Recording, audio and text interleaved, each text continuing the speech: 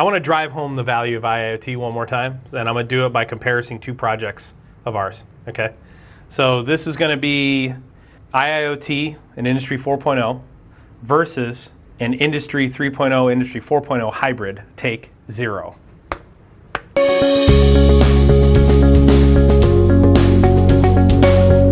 All right, so we have two projects here. We're going to call this one Project A, okay, and we're going to call this one Project B.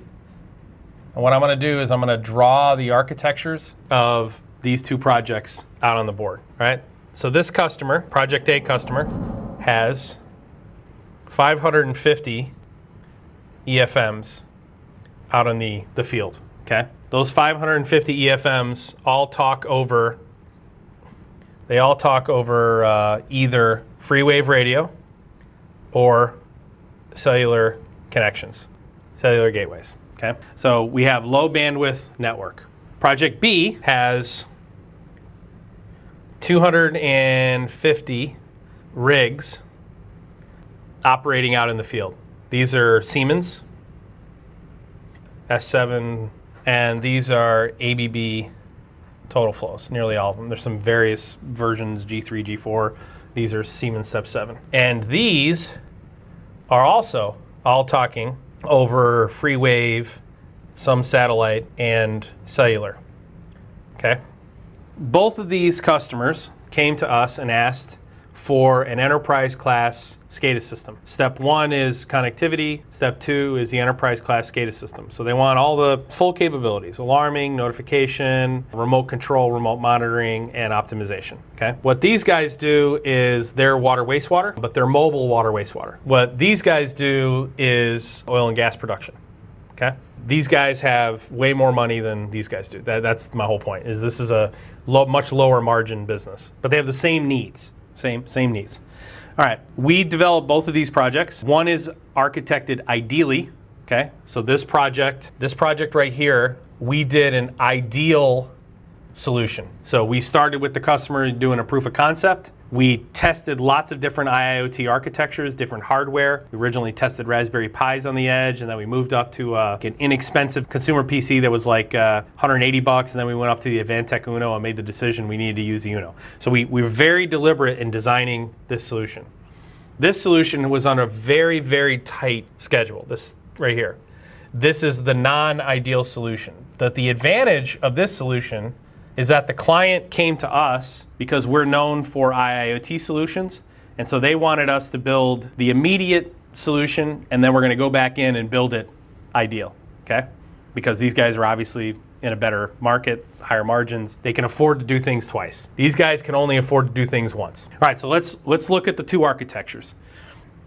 There's 250 rigs out here. Each rig has 2 PLCs on it, okay? So our architecture, the way that we did this, the way that we built the architecture, we installed Ignition Edge. So we've got an Edge PC. We have Ignition, actually we're not running Ignition Edge. We're running regular Ignition plus the Siemens driver, the Siemens OPC driver, and we're running our MQTT transmitter, okay?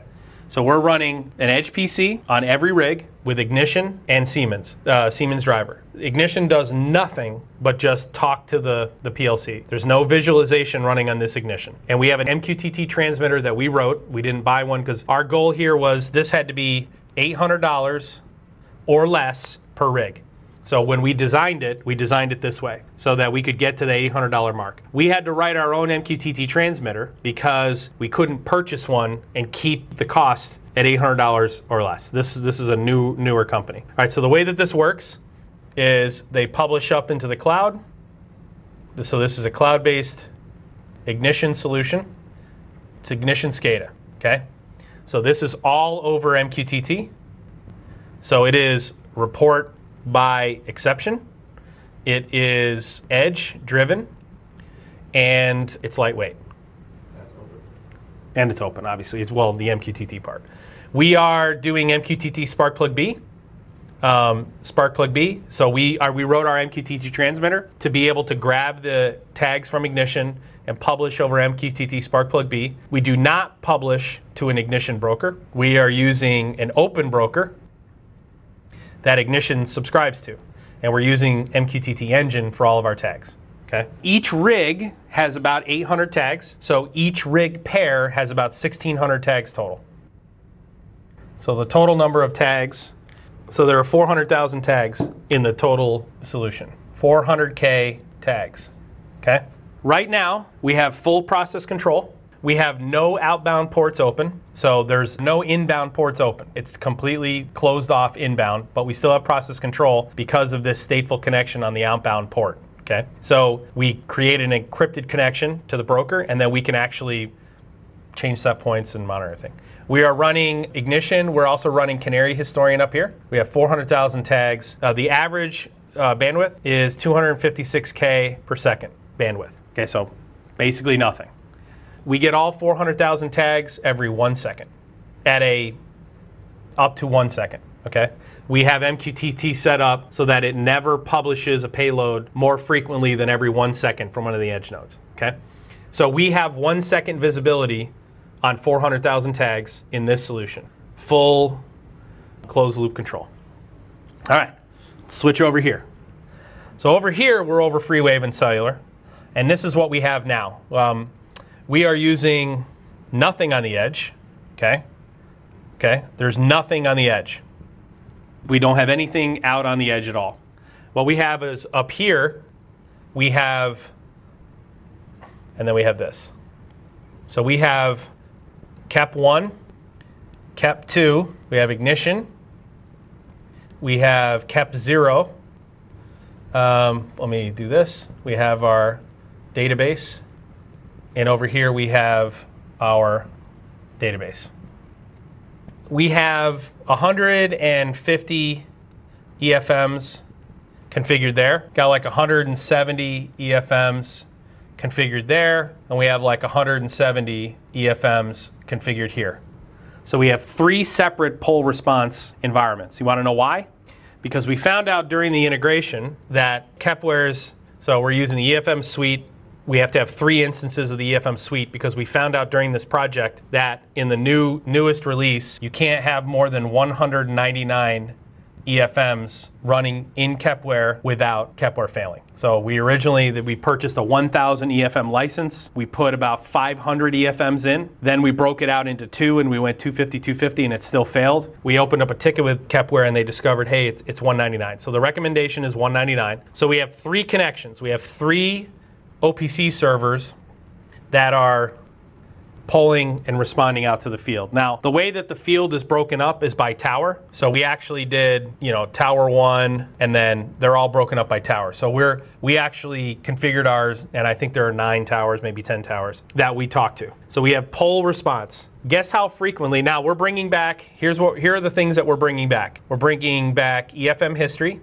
So for those of you that work with ABB total flows, you can set a configuration inside the total flow for storing production history by the hour, by the day, and then any of the events and alarms, that kind of stuff. You can pull that using Kepware's driver. It's actually an outstanding driver. You can pull all that information, which contains all of that contextual data on the edge. Well, the reason you have to pull EFM history by doing a request through the EFM exporter, which is what we're using inside of Kepware, is because the architecture never allows you to get updates every second because we're not using report by exception, we're not using an IIoT infrastructure.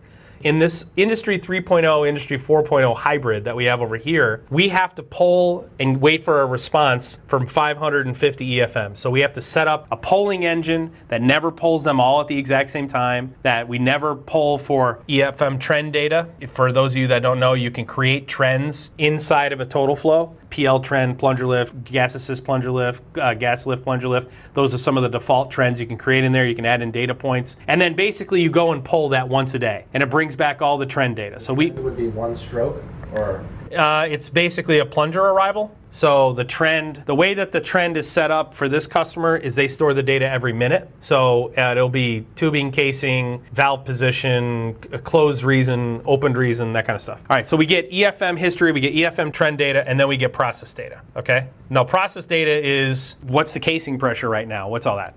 All right, we get EFM history 1 time per day. We get trend data 2 times per day. and we get process data every 6 hours, okay? And the network is plugged, okay? So we can navigate to a screen and do a demand pull and bring that data back. But the most often that we're able to get all 550 meters updated over this slow-ass connection, so again, they're over, okay, is we can get that history once a day. We can do a full round robin and get all 550 meters up once per day. Same thing with the EFM trend data. We can do that twice a day, basically every 12 hours. Now, we can also get it on a demand pull, but that demand pull takes minutes. Once I fire a demand pull to get that trend data back, it'll take a couple of minutes for it to come back. And then we get the process data every 6 hours or on demand. So when they navigate to a specific well, they'll look and see when was that data last updated. It's running on a 6-hour scan class, and then they'll hit a demand pull to get it updated. All right. So on the one side, we have the Industry 3.0. This is not report by exception. This is pull response. Okay. It is not edge driven. It's server driven. And it's not lightweight, it's heavyweight. Why is it heavyweight? It's using OPC, okay? Why is it server driven? It's using OPC. And why is it pull response? Because it's using an OPC server. This is report by exception, this is edge driven, and this is lightweight. I have 400,000 tags here at 1 second interval. So that is, when a value changes, it is updated in this server 1 second later, no matter what. Over here, guess how many tags we have? I actually just looked this morning. 500,000? 380K. 380K, we get 1 day, twice a day, every 6 hours. 400,000, we get it 1 second after it changes. Who do you think gets more value from their system? Yeah, it's definitely Project B. Now, this project we did in, let's say, 8 weeks.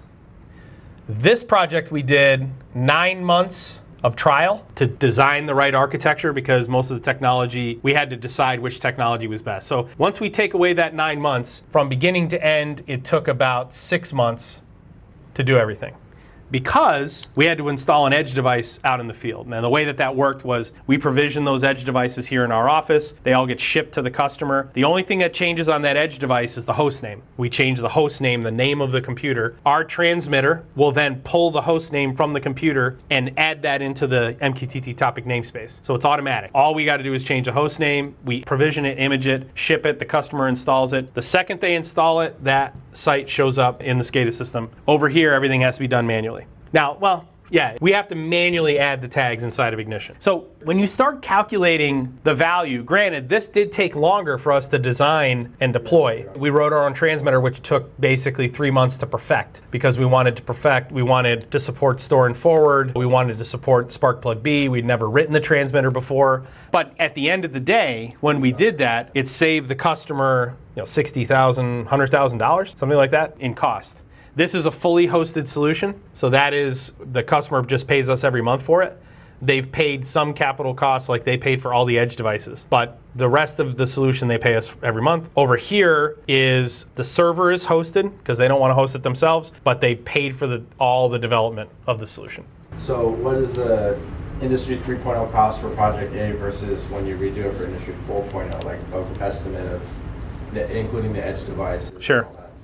So this total project is going to end up being, I would have to look and see what this costs less to do. Okay, this costs less than this one did. This project cost, let's say, somewhere between $100,000 and $200,000 to develop. I don't know what the exact number is, but I don't think it's north of 200K. Pretty sure it's not, actually. And this one I know is not even close to 200K. Not even close. Yeah, they're just subscription, and I think we amortized it over 9 months, so we get our money back after 9 months, maybe a year. We get it back after a year.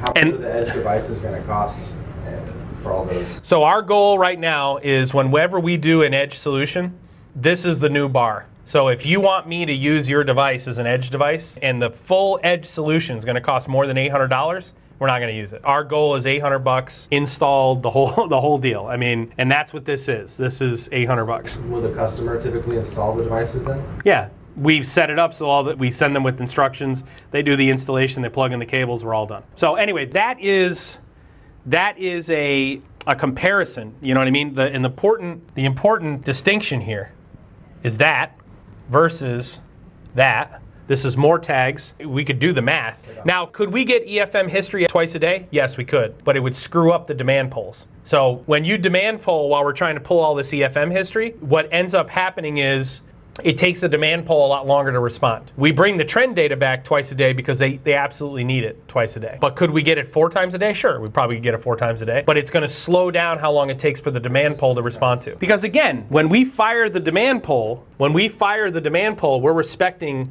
the client scan rate. When we fire the demand poll, everything that lives in the namespace we go get. With report by exception, the edge is publishing to us only the stuff that changed when it changed. Why it is anyone is wasting their friggin' money on solutions like this. Now, I understand why this customer did it. They had no choice. We could not install edge devices as fast as we needed to so they could hit this 6 to 8 week target. So we had no choice but to do this. But the customer did this. This customer did it knowing that I just had to get this in, and then we'll go ahead and wipe all this out. We'll wipe all this part out. We'll still keep that there. We'll go ahead and put edge in here and then start doing this. Like, they know that that's what they're going to do long term. They entered that project knowing that. $1 million to do 500 edge devices. Say that again? 500 edge devices at 800 a piece would be like $500,000. Yeah, it's going to be $400,000, $500,000 to get the edge devices out on 500.